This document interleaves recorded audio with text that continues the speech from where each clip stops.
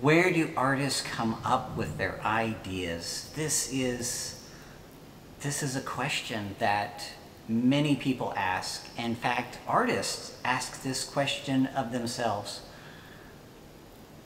So where do they come up with the inspiration for the things that they draw and paint and sculpt or photograph? Sometimes it's complicated and it's enigmatic, but sometimes it's just simple. It's just a house.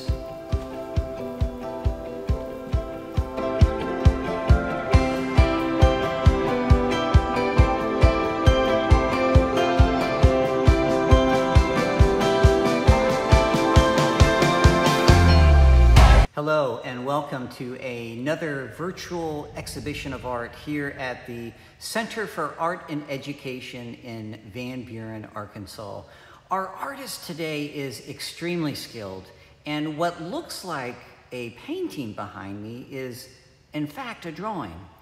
And the artist uses, well, you know what? Let me introduce you to him and let him tell you himself. Hi, my name is Dennis McCann. I live in Maumelle. I've lived in Little Rock. I was born in North Little Rock and lived there all my life. Majority of my work is usually done in soft pastels. I work usually on paper. The scale is probably 3 feet by 4 framed, sometimes larger, sometimes smaller. I work in a studio setting, usually from photographs I've taken. My subject matter varies a lot. I get bored with a particular subject. I don't like to have myself kind of in a box to where I'm doing a particular subject that, is predictable or sellable. I get bored with something after a few weeks, and so if you look at my work, the subject matter is drawings of signs to buildings, to people, to street scenes, to landscapes, and I kind of like doing it that way. Usually when I set up a composition, it typically is something that interests me, and it normally plays to my understanding of the way I grew up, lower middle class, commonplace, kind of a slice of life that's personal to me. So I usually don't draw like a grandiose building, like a Queen Anne style architecture, something more simple. I try to focus on light and dark. The shadows from the architecture is something that interests me. So if there's no sunlight and shadows, I'm probably not interested in the composition. That's true even with my figurative work. If there's a good play of light and dark on the person, the subject matter, or the clothing they're wearing, or the shadows that might be around them. And in graduate school, that was what I was doing, figure drawings, and the figure was draped, and I found myself more interested in the drapery and the play of light and shadows on the drape.